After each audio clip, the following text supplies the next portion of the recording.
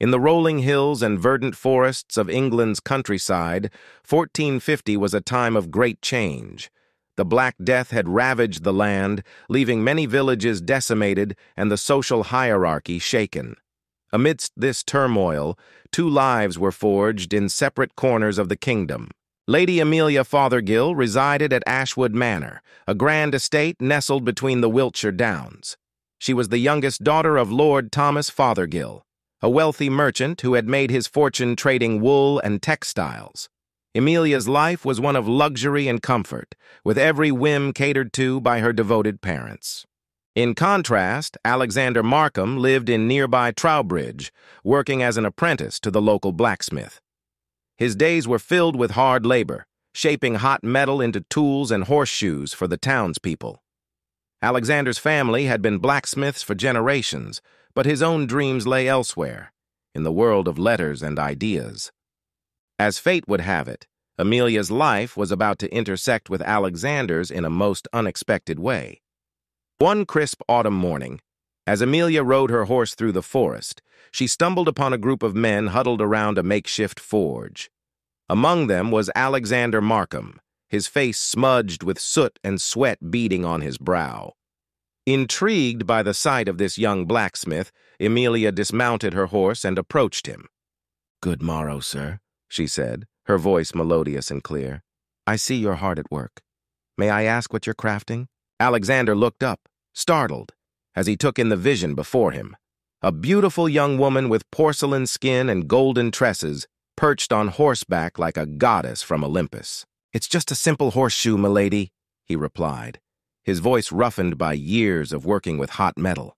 "For the Lord's own steed." Amelia smiled, her eyes sparkling with curiosity. "Ah, how fascinating. I've never seen anyone work such magic with molten steel. Might I watch?" As Alexander demonstrated his craft, Amelia found herself captivated not only by his skill, but also by the spark of intelligence in his eyes. Little did she know that this chance encounter would set her life on a course of discovery and love. Over the next few weeks, Amelia returned to visit Alexander at his forge, learning about his craft and sharing stories of her own privileged life. As they talked, their conversations flowed effortlessly, like a gentle stream meandering through the countryside. They discovered shared passions for literature, music, and the beauty of nature.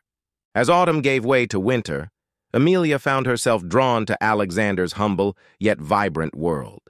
She began to see beyond her own sheltered existence, sensing the richness that lay within his simple life. Alexander, in turn, was enchanted by Amelia's radiant spirit and the unbridled enthusiasm she brought to their conversations. As the snowflakes fell gently around them, they strolled through the forest, hands brushing against each other as they walked.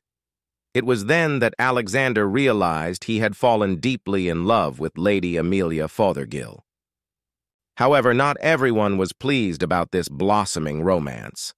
Lord Thomas Fothergill, Amelia's father, disapproved of Alexander's humble station and the disparity between their social classes. "A blacksmith?" Lord Thomas scoffed when Amelia mentioned her growing feelings for Alexander. "He's a mere tradesman. You deserve someone with more substance." Amelia stood firm, but the seed of doubt had been planted in her mind. Was she truly suited to marry beneath her station? As she navigated this inner turmoil, Alexander faced his own fears. Would he be able to provide for Amelia's needs and comfort her in her privileged world?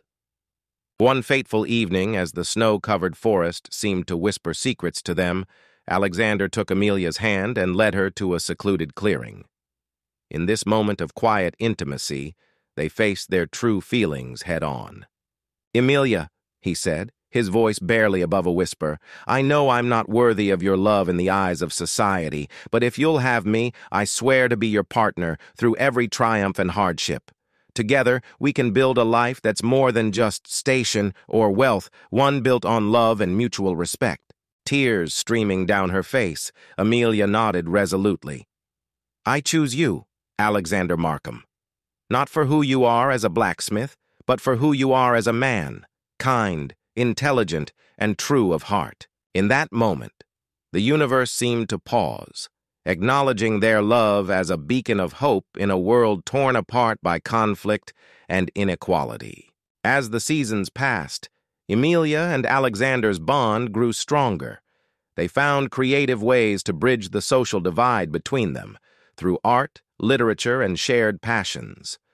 Lord Thomas Fothergill eventually came to accept Alexander, seeing the love that had blossomed in his daughter's eyes. One sunny afternoon, as they sat together on a hill overlooking Ashwood Manor, Emilia turned to Alexander with a smile. "Will you be my husband?" she asked, her voice barely above a whisper. Alexander took her hand, his eyes shining with happiness. "I'll be your partner in every sense of the word, milady, now and forevermore."